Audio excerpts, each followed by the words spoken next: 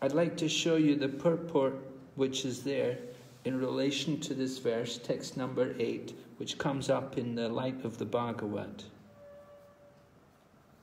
Right? I'll read the text again as it's... Can you see my screen? Are you able to see my... Yes, Maharaj, we are able to see. Okay, I'm reading from this text. This is the light of the Bhagavad, and it's equivalent to text.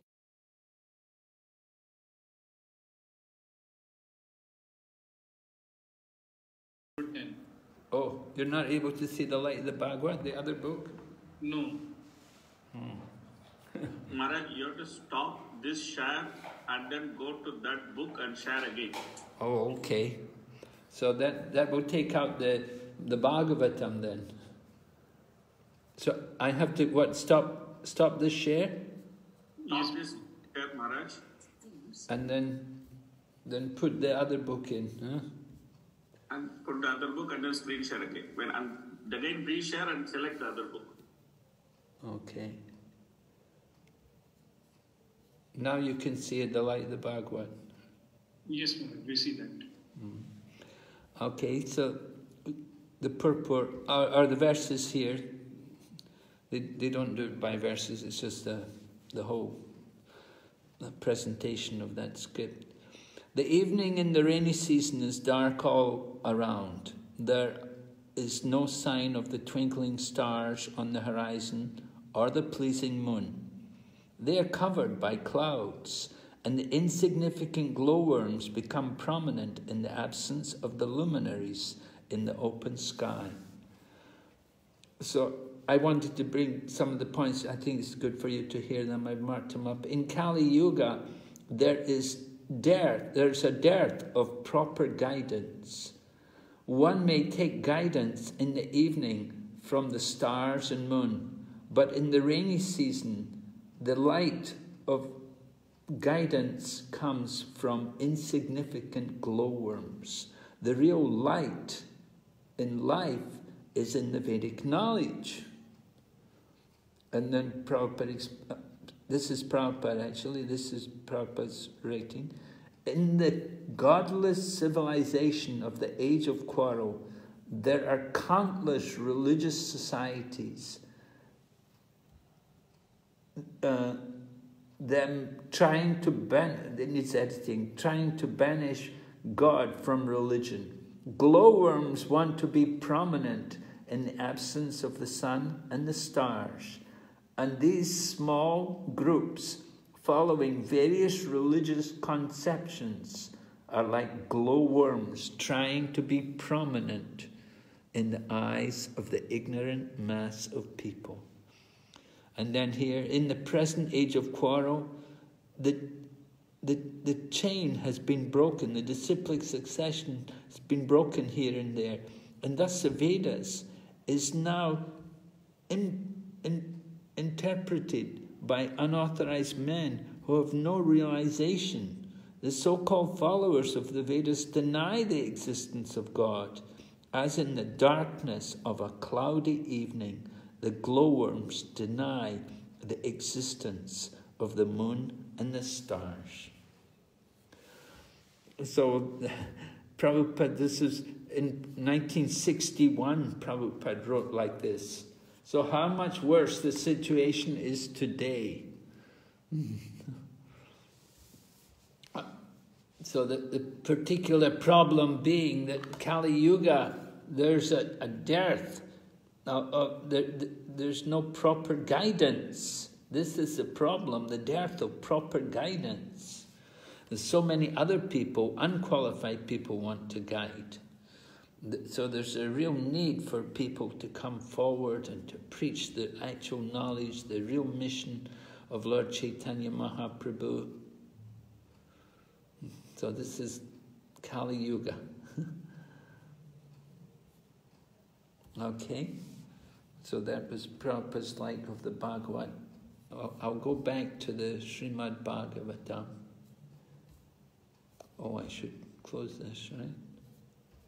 And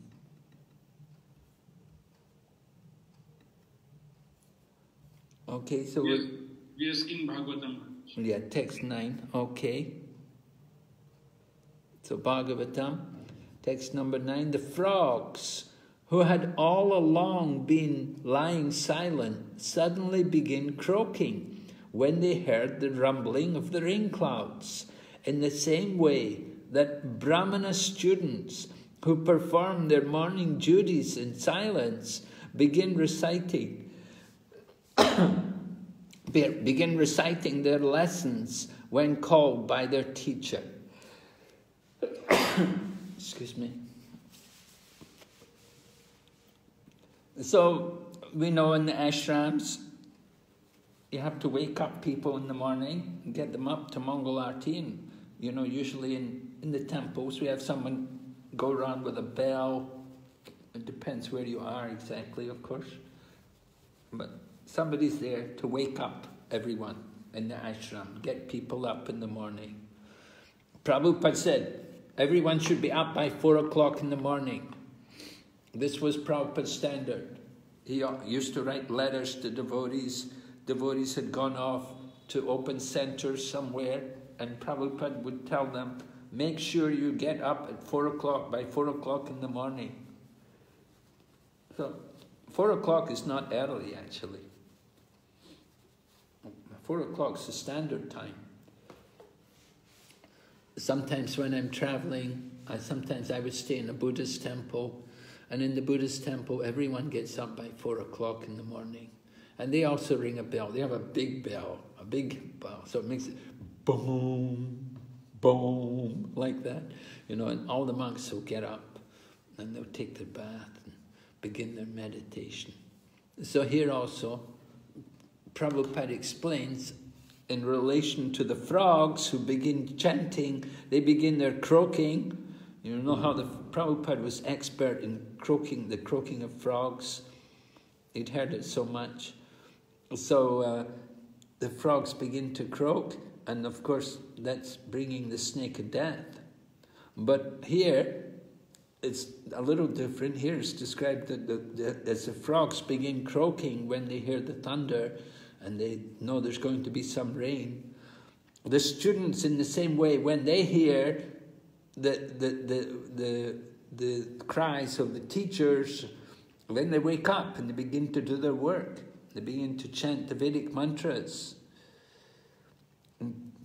It's written here, everyone is sleeping in the darkness of Kali Yuga, but when there is a great Acharya, by his calling only, everyone takes to the study of the Vedas to acquire actual knowledge. So we actually saw Srila Prabhupada, and in the time also before Srila Prabhupada, BhaktiVedanta Saraswati, and before that, great devotees like Chaitanya Mahaprabhu and all of his associates, how they got the whole world. They brought Kṛṣṇa consciousness to life by their preaching, and the holy name was chanted everywhere. People became very much Kṛṣṇa conscious. So this should be the mood. We need great devotees, great acharyas. And all the devotees should be like an acharya, calling everyone to take up the study of the Vedas and actually acquire knowledge. And we can see now Bhagavad Gita becoming more and more prominent. To give you some examples, you know, Malaysia, there's a South Indian population there. Most of the people who are Hindu there are South Indian, Tamils. So Tamil people, when the devout Kṛṣṇa consciousness movement first came there, the Tamil people, they have their own prayers. You know, they're mostly worshippers of Kartikeya, or the Murga. They worship Murga. And so they don't chant prayers to Kṛṣṇa. They didn't know the Bhagavad Gita hardly at all. It wasn't known at all, hardly. There was only a few North Indian, Gujarati people who knew Bhagavad Gita. But the South Indian people, practically none of them knew. They were all just learning prayers to Murga or Durga or Ganesh. They didn't know. Bhagavad Gita at all about Lord Krishna. But since our Krishna consciousness movement has come there, and because of our devotees distributing books and doing so many programs, more and more people are learning the Bhagavad Gita, and they're appreciating how it's so much knowledge, so much wisdom is there, practical knowledge, which is useful in their daily life. So that was one example. Another place where I saw the Bhagavad Gita become more popular was in a country called, a small country, Taiwan. Taiwan is it's a really Chinese island, all Chinese people there. But when we first went there, nobody really knew Bhagavad Gita, and even we go to the yoga studio and yoga teachers, they didn't know the Bhagavad Gita. But over the years, now more and more editions of Bhagavad Gita have come on the market. Why are we seeing all of these editions of Bhagavad Gita? People have seen our Bhagavad Gita, and they want to write their editions. That's the problem. That they come up, they don't write Bhagavad Gita as it is, they write their own interpretation of Bhagavad Gita. But it's nice that people, at least, they become more aware of the Bhagavad Gita. If there was only our Bhagavad Gita, it would be better. Problem is so many other Bhagavad Gitas now. People are reading all these other Bhagavad Gitas, so they get the wrong direction. But we do see the Bhagavad Gita becoming more and more popular. And also Sankirtan. Now for example, in USA, in the New York State, upper region of New York State, that means above New York City, upstate New York, they have a region called the Bhajan Belt. The Bhajan Belt is a place where there's so many people doing bhajan and kirtan and singing devotional songs. It's become a fashion there. You know, just like in the past there were things like folk singing and pop music and rock. Now it's bhajan. People are into bhajan, and it's really popular. There's a whole belt, a whole spread of it going on in different towns and small places. People coming together and doing bhajan and having kirtans. And so this is going on. This is the effect of Lord Chaitanya's movement spreading around the world. It's happening. And it's not only just there. That's only just some place. There's so many other places where it's also going on. You can go to Australia, you'll see there's a lot of people there. And you go to Europe, for example, a little country, Switzerland. There's so many groups of devotees around the country there who are all engaged in their own different practices of devotional service. So this is due to the acharyas, to people like Srila Prabhupada, who he instructed us to loudly chant the holy name, right? Sometimes people, one man, I was doing life membership again, one man said, oh, you people always make so much noise with everything you do, you know. He said, you always do things, you get... Prabhupada told us to do it. He said, I cannot think small. He said, I have to think big, and he encouraged us to do big. Don't think small. So this is some points we want to think about. But go ahead, text number 10. With the advent of the rainy season, the insignificant streams which had become dry began to swell and then strayed from their proper courses, like the body, property, and money of a man controlled by the urge of his senses. So this is in relation to a man who may perform austerities to get property and to fulfill his material desires, but as he gets it, he just wastes it, he squanders it, doesn't use it properly, he doesn't make proper use of it. At the end of the section here, in text number 10, it's written, in our materialistic way of life, which is just like a desert. We're hankering after an ocean of happiness, but in the form of society, friends, and mundane love. We're getting no more than a drop of water. Our satisfaction is never achieved, as the small rivulets, lakes, and ponds are never filled with water in the dry season.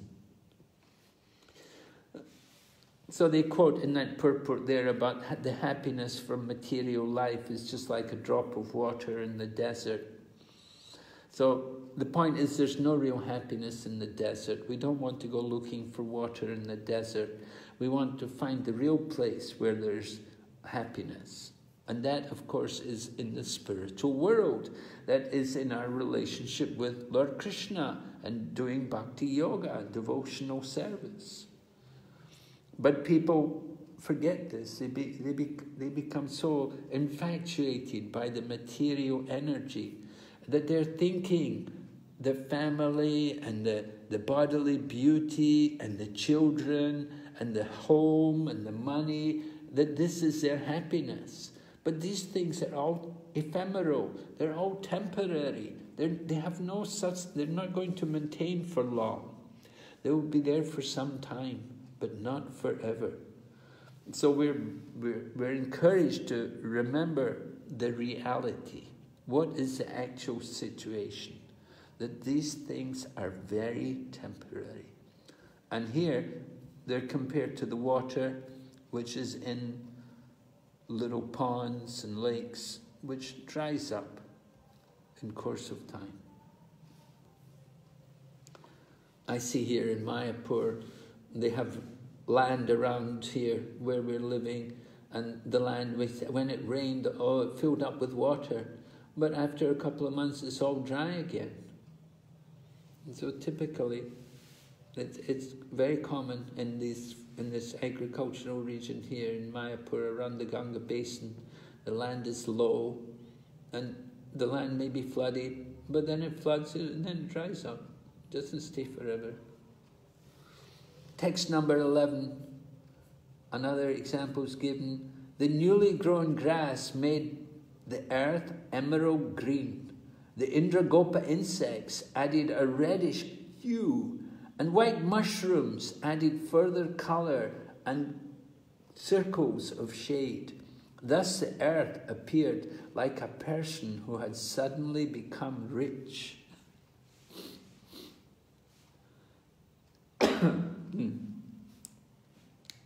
So this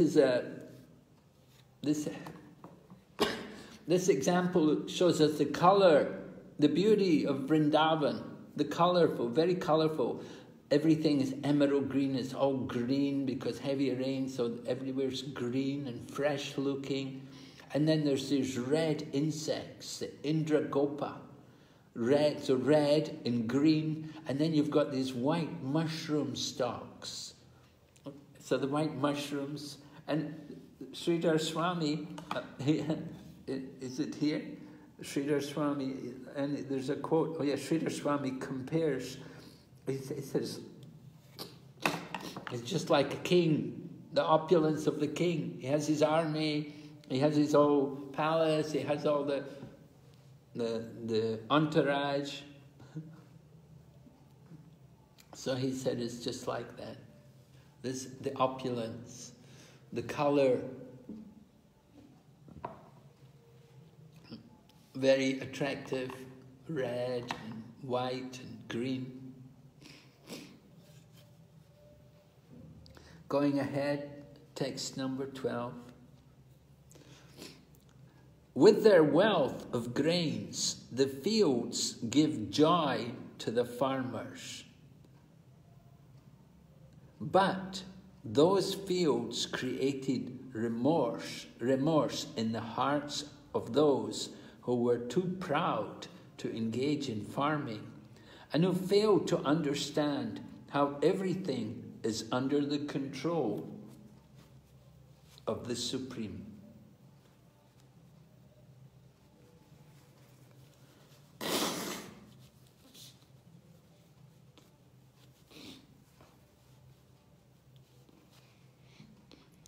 Okay, with the wealth of grains, because of the rain. So rain is, of course, we like rain. If you're a farmer, at least you like rain. Of course, not too much, but it's important to be able to grow crops. You have to have rain. Then you can grow more grains. That's good. Mentioned here. Although they certainly, and people don't, talking about the materialistic people, they don't like rain. If you live in the city, you think, oh, it's raining, oh no. You live in the city, we don't like it. But for the people in the countryside, rain is good because it's a chance to nourish the crops. And the materialistic people, they do not appreciate that with the rain, the Supreme Lord is feeding not only human beings, but also plants, animals, and the earth itself. So the Lord is doing his duty. He arranges the rain. Of course, he has to be satisfied with yajna to get rain. We know from the Bhagavad Gita, rain is born of yajna. Yajna is born of prescribed duty. So when there's a good rain, the earth is happy, and all the animals also, they get more food to eat, the grass grows better.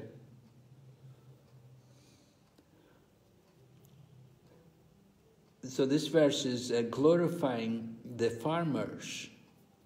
Srila Prabhupada used to say that farming is the most pious profession. They're simply depending on nature, depending on the will of the Lord to produce the food, to do their farming, to grow their crops. They have to depend on nature.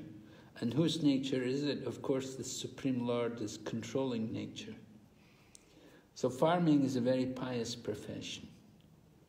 Other people working in the cities, industrial people and capitalists and so on, they're not very pious. But farmers are generally pious people. So in his light of the Bhagavad, Prabhupada writes extensively about this, about the farmers and how they're really glorified, working, producing the grains for the people. Here, in this Srimad Bhagavatam, Hridayananda Maharaj writes about the American situation. In the USA, what happens and how the government, they don't encourage the farmers at all, and they sometimes even when the farmers grow something, it will all be thrown away. Oh, you've got too much of that, the price it will ruin the price, we have to throw it in the ocean, and they will throw the food into the ocean rather than give it to people who could eat it. So a God-conscious government will provide abundance and happiness for all. That's certainly an important point. We need to have the good government.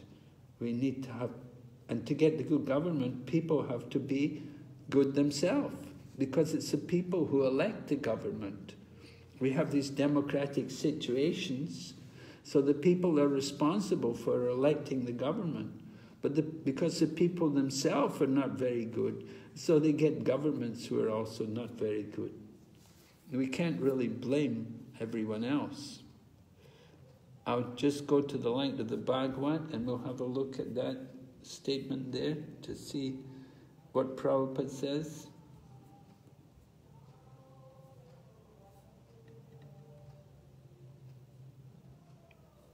Oh, what happened?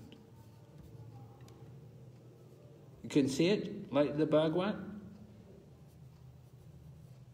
Yes, Maharaj, we see it. Okay.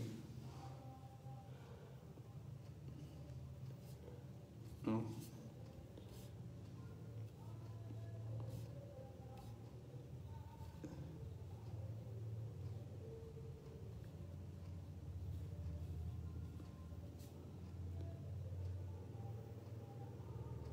Okay, here we are. Yeah, from the Bhagavad, Prabhupada said, agriculture is the noblest profession. It makes society happy, wealthy, healthy, honest, and spiritually advanced for a better life after death. You can see Prabhupada really glorifying the farmers, and properly so. And then Prabhupada goes on to talk about Lord Kṛṣṇa, how Lord Kṛṣṇa, he took birth in the Vaishya family, is the son of Nanda Maharaj. He said, by his personal example, Lord Kṛṣṇa wanted to teach us the value of protecting cows. And Balaram, of course, he carries the plow, so Lord Balaram, he's the one teaching us agriculture, and Lord Kṛṣṇa, he plays the flute, so he's with the cows. But from Kṛṣṇa and Balaram, we see the importance of these two things, agriculture and cow protection. And then Prabhupada talks about trading and how Vaishyas also, of course, they do trading. So Prabhupada explains here, he said trading is meant for transporting surplus produce to places where the produce is scanty. But when traders become too greedy and materialistic, they take to large-scale commerce and industry and allure the poor agriculturalist to unsanitary industrial towns with a false hope of earning more money. The industrialist and the capitalist do not want the farmer to remain at home satisfied with his agricultural produce. Isn't this true?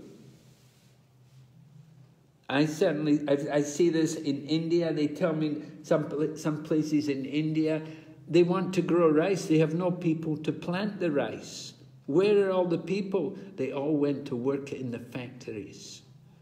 And similarly in China, it's the same in China. You know, China is also actually like India. It's really a rural-based society, although now it's become so industrialized.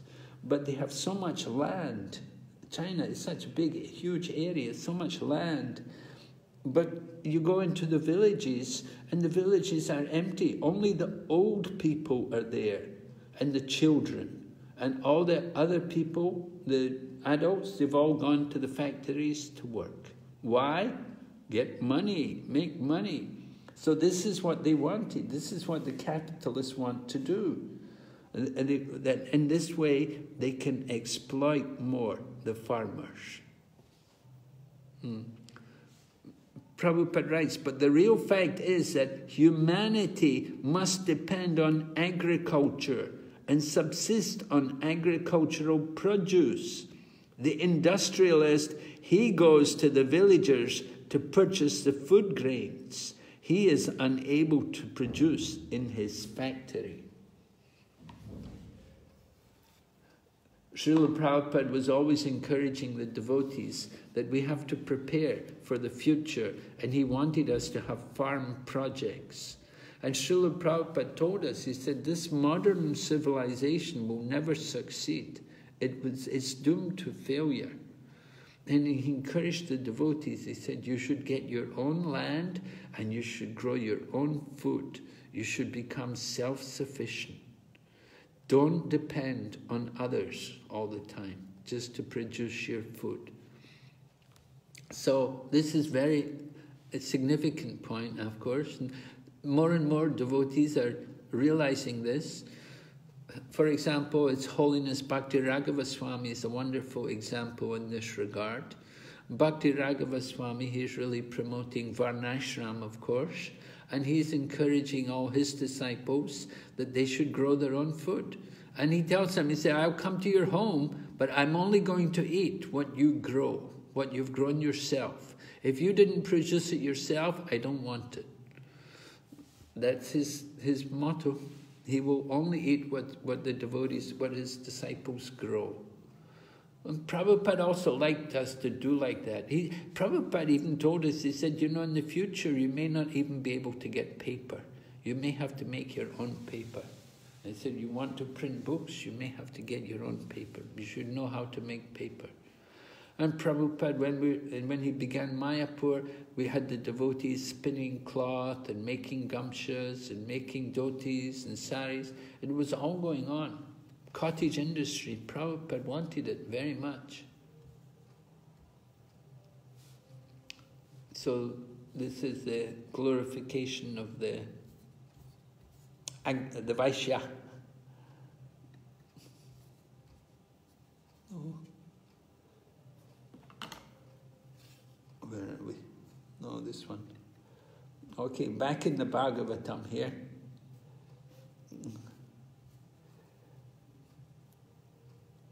Text number 13.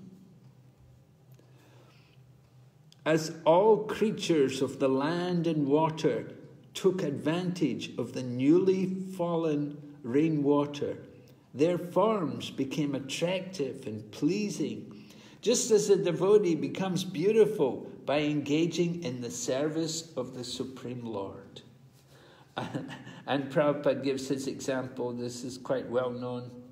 I think everybody must know this about Prabhupada. Said devotees look like they came from Vaikuntha. They got tilak on, they shave their heads, they're clean. When they first come, they're dirty and grubby and they don't look good, you know, long hair and everything. But after becoming devotees, they become really like Vaikuntha Vasis. So that's mentioned here in the Srimad Bhagavatam also. Sukadeva Goswami predicted this. Going ahead, text 14. Where the rivers joined the ocean, it became agitated, its waves blown about by the wind, just as the mind of an immature yogi becomes agitated because he is still tainted by lust and attached to the objects of sense gratification. So the example is given here. The rivers flowing into the sea with the wind, big waves come up, and it's just like the mind of the immature yogi who's disturbed by material desires. What should somebody do in that situation?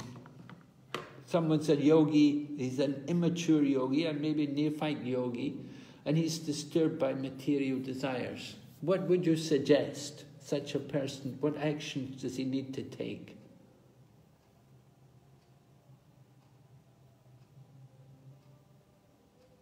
Right? Who's there? Who's the brahmacharis? We got some brahmacharis in this class, haven't we? Unless, we can ask them to engage their senses in Kṛṣṇa service. Oh, okay. Is that going to help him? He's troubled with sex desire or something? Do you think that's going to be enough for him? His mind will be engaged by engaging in Kṛṣṇa service. When he chants and he does some physical services. Do you think he's able to engage his mind? His mind is agitated, sex desire. You think he can really just put his mind so easily into Krishna's service? No, Maharaj. He's just like that. What does he need to do? He needs more association of Krishna in the form of hearing and chanting. The more he meditates on Krishna... Who's he going to get that association from? From advanced devotees. Yes. This is the answer. This is what we want to hear. And this is what Prabhupada writes in the light of the Bhagavad. Prabhupada said, he has to take shelter of an advanced devotee. In the association of a strong devotee, the strong devotee can immediately capture his mind and fix him in Krishna consciousness. Just like sometimes people take sannyas when they're immature, they're not very well prepared, not very qualified, so they can get agitated sometimes. In fact, in Srila Prabhupada's time, we know there were many young men who took sannyas, and they were sincere initially, but they had difficulties, and many went away, many gave up. Very few survived. So, what they need to do actually is take the shelter of the advanced devotee. They have difficulty, go and Go and be with Prabhupada. They could go and travel with Prabhupada. Or find another senior devotee who is not having that problem and be with him and work with him. Don't be alone. That's the point. Don't be alone with your mind. You have to take shelter of an advanced devotee, somebody who is fixed in Krishna consciousness. So you take shelter of another senior Vaishnava, and then in the association of another fixed up sannyasi, they can help you to be strong in Krishna consciousness. Okay, we'll go ahead. Text number 15. Hare Krishna Maharaj. Yes? Sorry Maharaj. No, go ahead. Prabhupada disciples, when Prabhupada left, where they took shelter? On Prabhupada books? Yes? There was no one who is like senior No. to take care of these young sannyasis. Well, there are senior sannyasis. There are people who took sannyas earlier in the movement, have had more experience, and they give also association. You know, we see there were senior sannyasis even in Prabhupada's time. Maybe they were not very many years in the movement, but they were very strong and very strict in their principles of Krishna consciousness. So, taking association from them, one could get a lot of benefit, one could get shelter. Although Prabhupada left, even after Prabhupada's departure, or even in Prabhupada's time, some sannyasis were more senior than others. It's not that everybody's the same. Okay. Some sannyasis are, and that's understood. And Prabhupada writes, in some purports, he talks about you can accept even somebody may be your own god brother, but you can accept them as your spiritual master, and you can take shelter of them, and you can do service for them and be very benefited by their association. Even though you may be a senior devotee, you may even be a sannyasi yourself, but still you can take shelter of another sannyasi. And with this association of another sannyasi, you can become stronger again, Krishna consciousness, and protect you from these material desires which may come in the mind. So yes, there are senior devotees. There are people who are, in Prabhupada's time, they were senior. They were doing more service. They were more fixed and more steady in their Krishna conscious practice. It's not all one. We don't think, I'm Prabhupada disciple, he's Prabhupada disciple, what's the difference? No, there is a difference. Right? There's a difference. You have to look at how they do service and how they practice sadhana and how they're engaged. Yeah? You understand, Prabhu? Yes, Maharaj. Thank you, Maharaj. Okay, text number 15. Just as devotees whose minds are absorbed in the personality of Godhead remain peaceful, even when attacked by all sorts of dangers, the mountains in the rainy season were not at all disturbed by the repeated striking of the rain-bearing clouds. So, of course, when there's heavy storms, the heavy storms hit the mountains, but the mountains don't get disturbed by it. Big mountains, a heavy rainstorm's coming. The rainstorm is just going to clean the mountain. It will wash the sides of the mountain. Will clear the dirt from the mountain and make the mountain shine. So the same way, devotees, they may be in some kind of difficulty. They may have some difficult situations. Here it talks about attack by all sorts of dangers. So as devotees, we do see sometimes we're in these dangerous situations. You go to preach in different places, it's not so easy sometimes. So there are dangers. What do? Well, we just remember Kṛṣṇa. So devotees who are like these mountains, they can absorb their mind in Kṛṣṇa and they remain peaceful. Just like, but not every devotee is able to do it. We just heard the previous text was talking about the immature yogi who gets agitated by lust. But here, other devotees, they're like a strong mountain. They're not affected at all. And they like the mountain becomes more beautiful. The same way the devotee also is getting more mercy of Kṛṣṇa. It becomes purified, more and more advanced. It's stated here, similarly, an advanced devotee of the Supreme Lord is not shaken from his devotional program by disturbing conditions, which instead cleanse the heart of the dust of attachment to this world. So that's what we want. We want to get rid of the dust, the attachment to this world. We want that. But you have to take the risk. There's some risk, there's dangers there, sorts of dangers. You go out into the field of preaching. So there are always dangers. You have to be cautious. You have to remember Kṛṣṇa.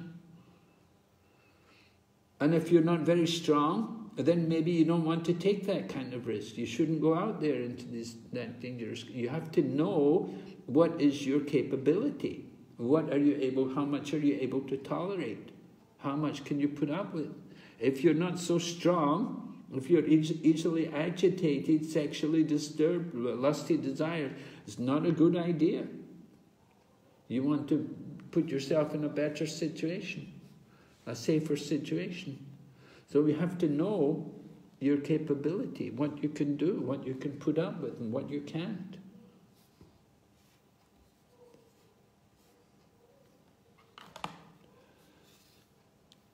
Going ahead, number 16. During the rainy season, the roads, not being cleansed, became covered with grass and debris, and were thus difficult to make out. These roads were like religious scriptures that Brahmanas no longer study, and that thus become corrupted and covered over with the passage of time. Have you any experience of this kind of thing? The Brahmanas no longer study. They're Brahmanas. They don't study. They don't read the scriptures anymore.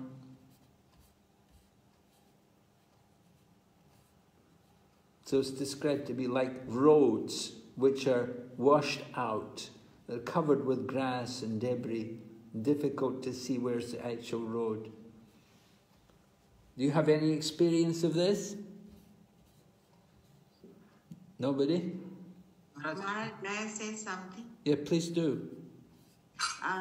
In South India, I have observed that there are many so-called Brahmanas, and they do not spend time reading scriptures and things like that. And then when we invite them to our house for like doing some ritualistic ceremony, and they would want coffee, they before the program starts, and they eat pan, and when they chant all the different mantras, many times they don't even know what it means. It's where they don't study. They just learn some like a skill. They learn like a skill for existence. But they expect that kind of respect. I am a Brahmana, and if you get my blessing, then everything will be. And people do get blessings, but there is a class of people who are becoming very tired of this kind of people, Yes. They don't respect them anymore. In fact, in Tamil Nadu, where I come from originally, many temples, the government has employed people who are not Brahmana by birth, they are just like you fill up the position of a bus driver or something, they accept applications and they fill up the post of priest in temple. And those people, they don't have any exposure to scripture, so it's becoming like a business more or less, you give me money, I give you blessing kind of thing. Yes, it's true. I was in in Malaysia. There was one temple, and the priest there was a Christian. It was a Hindu temple, but the priest was a Christian. I was shocked. So this kind of situation comes. And sometimes they say, well, I'm a Kali Yuga Brahmin. Kali Yuga Brahmins, we can do everything. We eat everything. We can do everything. If you invite the Brahmanas, the Hong Kong Brahmana, that can be like that. They want to drink a lot of alcohol. So intoxication and things. There's a very big problem. What is going on in Kali Yuga? I'll just... Yes? Still some Brahmanas are there. They have studied Shastras, but they have not come to the conclusion that Supreme Personality of Godhead is Kṛṣṇa. Okay. Yes. Well, they may, we can accept that maybe they accept the Paramatma, maybe they're meditating on the Paramatma, maybe they worship Lord Vishnu, maybe they're worshipping even Lord Shiva. They have their ideas, yeah. But, something, they have some kind of direction. We're generally tolerant about these things, we have to understand this Kali Yuga, and there's so many different divisions. We can't expect everybody's just going to immediately accept Kṛṣṇa, because the Lord Vishnu has been mentioned so much. Lord Vishnu is there, and Lord Shiva, it's also temple. His temples are more than Lord Kṛṣṇa. So here's Prabhupada's writing on this section, and from this verse from the Light of the Bhagavad. He said, a covered road is exactly like a Brahmana who is not accustomed to studying and practicing the reformatory practices of Vedic injunctions. He becomes covered with the long grasses of illusion. In that condition, forgetful of his constitutional nature, he forgets his position of eternal servitorship to the personality of Godhead. By being deviated by the seasonal overgrowth of long grasses created by Maya, a person identifies himself with illusory productions of nature and succumbs to illusion, forgetting his spiritual life. So this is a situation in Kali Yuga. People fall into that kind of situation. Brahmanas, very difficult. We're trying to establish what is actually the real Brahmana.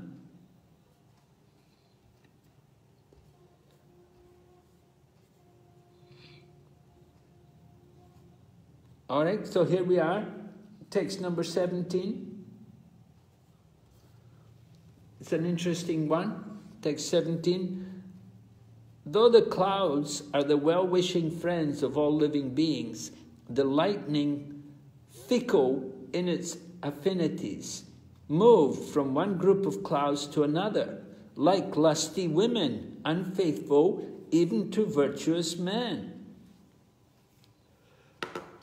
Well, sometimes it's the other way around. Here it's like this, it's talking about lusty women, unfaithful to virtuous men. Sometimes it's virtuous women, and the men are unfaithful. It's not necessarily only like this. Prabhupada, anyway, Sukadeva Goswami's generally he's speaking to men. When Sukadeva Goswami was speaking Srimad Bhagavatam, there were no women present. So his audience were men. So he's speaking to men.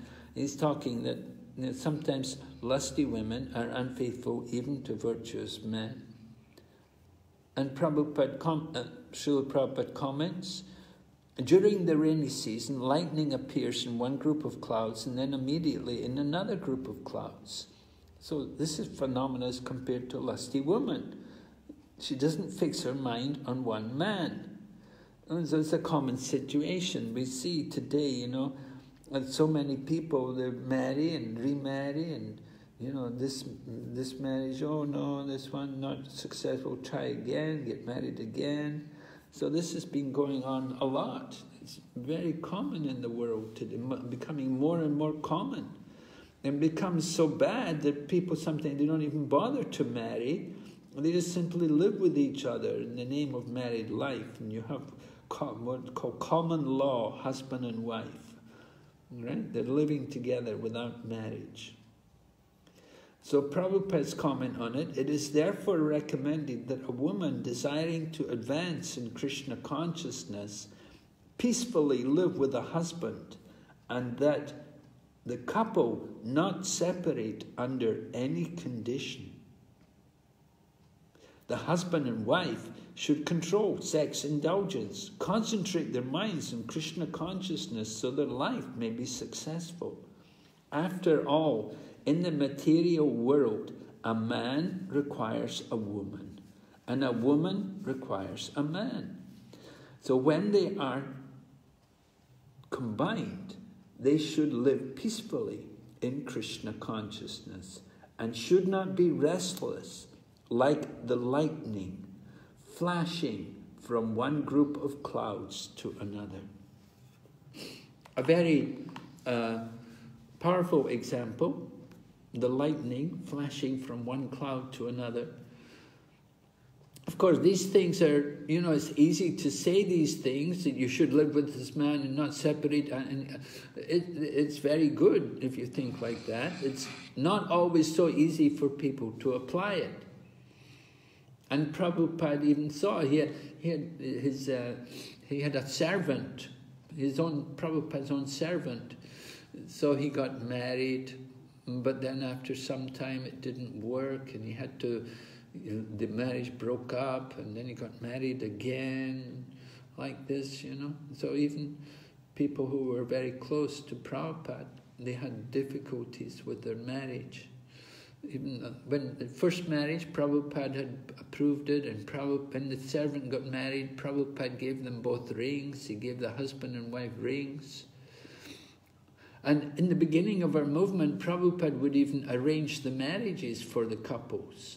But he saw that the marriages were not working out, and the couples were separating and divorcing each other. So Prabhupada said, I don't want to be involved anymore with this. You can arrange your own marriages. This happened quite early on in our movement. Prabhupada became so disappointed with the devotees that they couldn't live together. They couldn't live together peacefully. They couldn't live together as Krishna conscious grihastas. And they would divorce and separate and get married and go off with somebody else. So Prabhupada said, I don't want any more involvement with your marriages. You people arrange your own marriages. So that's what happened in our Krishna consciousness movement. Of course, that time the devotees in the movement, they were young and they were Westerners, and they were not familiar with the culture. It's a little different for people brought up in India, because at least in India, people have that kind of culture a bit more, that the marriages are arranged and they will accept it and go on with it, and they will not think of divorce. But the Western culture is so degraded. And now that degradation is also coming also into India also. Any comments?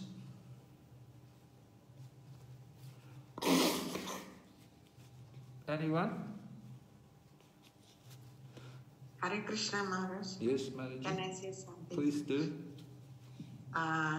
Recently, when I was talking to my mom, not so like, maybe like a few years ago, a year or two ago, when I was talking to my mom, she commented that the Supreme Court in India has said that any affair outside of marriage will not be anymore considered illegal.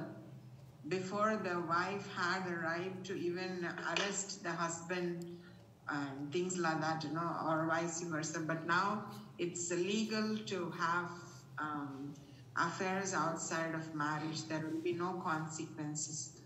And they can always divorce, you know, the option is there, but nobody can anymore make any case if the husband or wife is not faithful, as per Indian law. So you mean a man can have more than one wife? He will have legally only one wife, but he will not face any consequences if he is having an affair outside of marriage. Oh.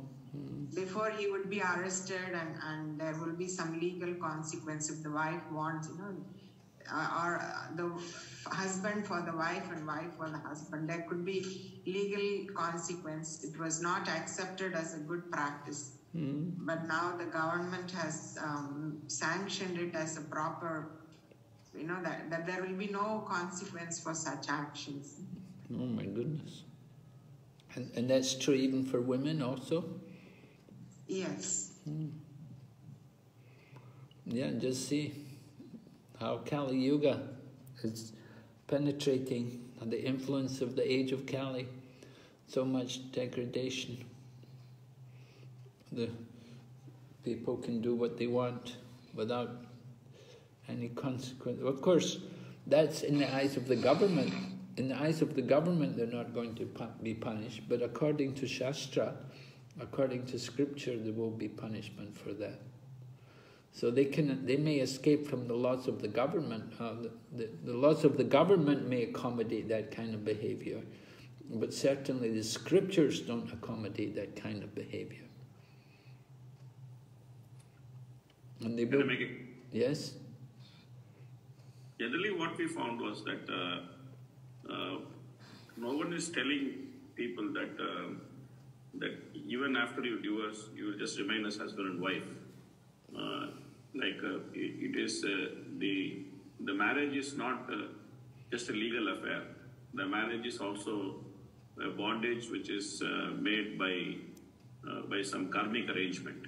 And once they are married, till they die, they have to remain husband and wife, or the husband has to take sannyas. Till the time they have to remain husband and wife. Even if the husband takes sannyas, then wife is considered only as a widow. She is not free from marriage. But this is not being properly taught to youngsters, even within the devotee community. So they think that by getting a divorce, marriage gets cancelled. So there is no concept of cancelling a marriage, which means that the consequence, even after divorce, has to be faced by the husband or the wife, because they are still married. Divorce is just a paper which has no meaning according to Shastra.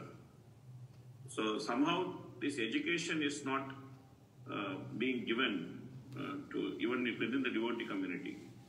Devotees think that, okay, we can divorce, we can marry again. But Prabhupada is quite strong in how he writes. Prabhupada accepts separation. When the husband is Naradama or wife is adulterous, then Prabhupada accepts separation. He says that according to Vedic system, they can be separated. Yes. But Prabhupada doesn't accept remarriage, except especially for women. Prabhupada very strongly writes in one of the purports, saying that if a woman remarries, it constitutes prostitution. Prostitution, right. That's right. It's a fact. But in general, nobody speaks about these things now. Nobody wants to upset the apple cart in that sense. Yeah. So that lack of training is also another great aspect in not having proper awareness about what constitutes a marriage and what is the sanctity of marriage, etc. Yes, education is very important, you're right. Nowadays we do have, like in USA, there's a thing called Grihastha Vision Team, GVT, the GVT, Grihastha Vision Team. And it's a group of very senior devotees who are in family life, and they make it a point to help people prepare for marriage. Because entering into marriage is a responsibility and it's a commitment, and people should be aware of what's happening when they enter in. And it's unfortunate that a lot of people, particularly in the West, that we're not really aware of it. We never thought about it. We just thought, you know, my wife, you know, somebody to have a relationship with. We never really thought about the commitment and the responsibility and the planning which are required. His Holiness Jayapataka Swami prepared a questionnaire for couples who are entering into married life, and it's about 100 questions, you know. And the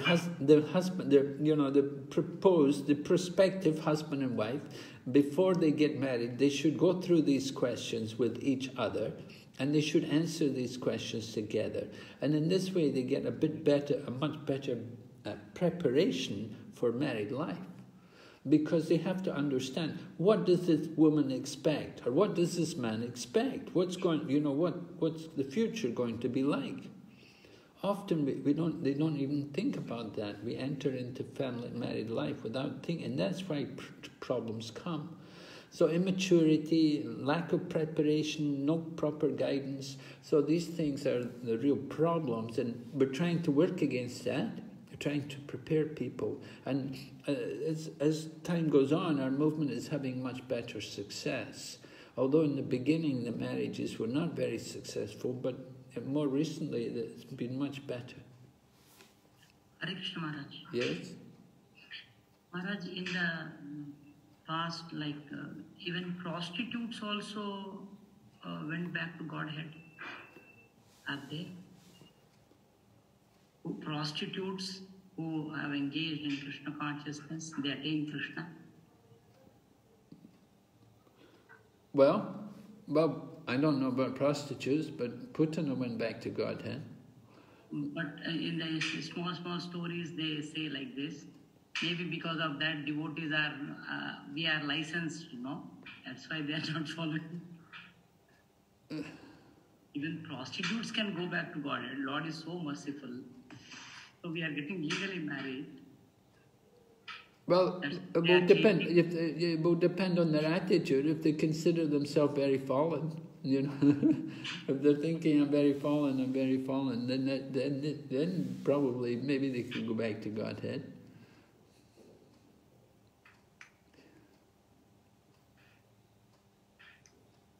But they have to have the right mood to go back to Godhead. It's not they can go back to Godhead thinking I'm a prostitute and I'll be a prostitute in the spiritual world. It's not like that. There are no prostitutes in the spiritual world. That's not going to be there. That profession is not there. Right? Like Chaitanya Mahaprabhu's mood is like that, no? Who is the most fallen one? Who will be delivered? Yes, well, that is the mood of all advanced devotees. Narottam Das Thakur, Lochan Das Thakur, they're all saying, I'm the most fallen. My claim is first. Take me back to Godhead. The people who are actually fallen, they're thinking, they don't always think I'm so fallen. The people who are really fallen, they often don't understand that they're fallen.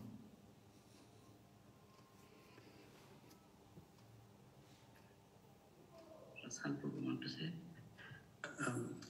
Actually, I just read in first Canto, when the Lord was coming to Hastinapur, so there were many prostitutes were there, and Prabhupada said, he's writing the purport, and they are devotees of the Lord, so they can be devotees of the Lord. Oh yes, they can be devotees, there's no doubt. It's in Dwarka.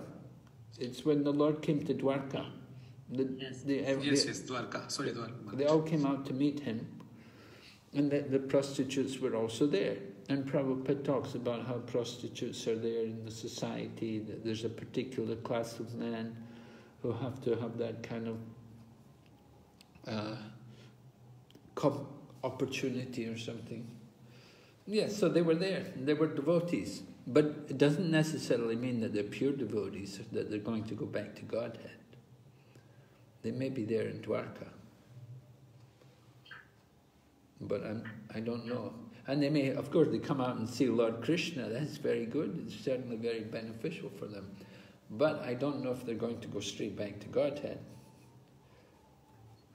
Maybe when they get old, maybe they change, and they give up their bad habits in their old age and become more cultured or take up a different profession. I don't know. Prabhupada didn't really explain these things.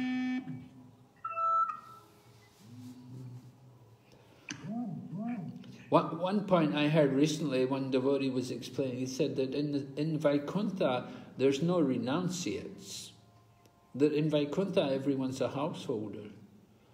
That there are no renunciates. There's no question of being a sannyasi or a brahmachari, Everyone's a grihastha there in Vaikuntha. So I thought that was interesting. The spiritual world, you're not going to renounce. Maharaj, but in Vṛndāvana there are brahmacharis, grihasthas. Really? Cowherd boys are all brahmacharis. Who? Cowherd boys? Well, they get married. They're young boys, and as they grow up, the parents get them married. So they will be always eternally young boys, no, Maharaj? Yeah, if they stay eternally young boys, but they go out but they're married. They can be married also. The Gopīs are mostly married, right? We hear they're married. Who did the Gopīs marry? They married cowherd boys. Yes.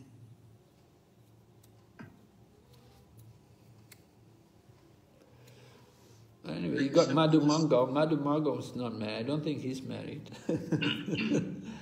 Madhu Mangal, Krishna's friend. Okay, yes, anything, Prabhu? Maharaj, can I say something regarding on this topic? Yes, please do. Maharaj, now current situation in our Eastern society, I can see that many divorces are taking place. So why this divorce taking place? Because before getting married, they did not check their compatibility, astrological chart. That's why this divorce taking place, Maharaj. Well, astrology is not 100%. The astrology is some indication, but it's not 100%. Of course, it's in Bhagavatam, Maharaj. It's a guide. It's a guide, but it's not 100%. I've seen couples with very good astrology compatibility, but the marriage broke down.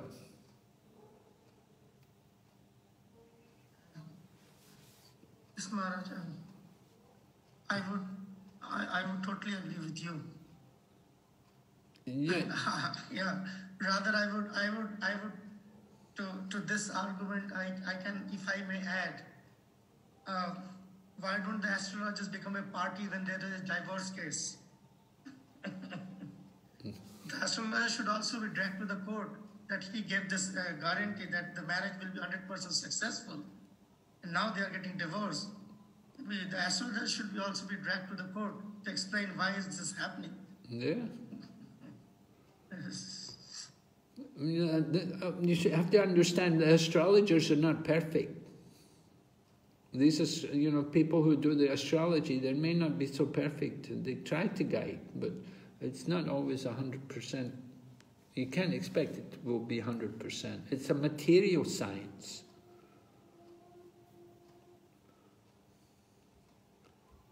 But there is some indication. It's certainly helpful if you have a good compatibility chart. It's certainly helpful to a good marriage. It's certainly something which you would want to check before marriage, to be sure.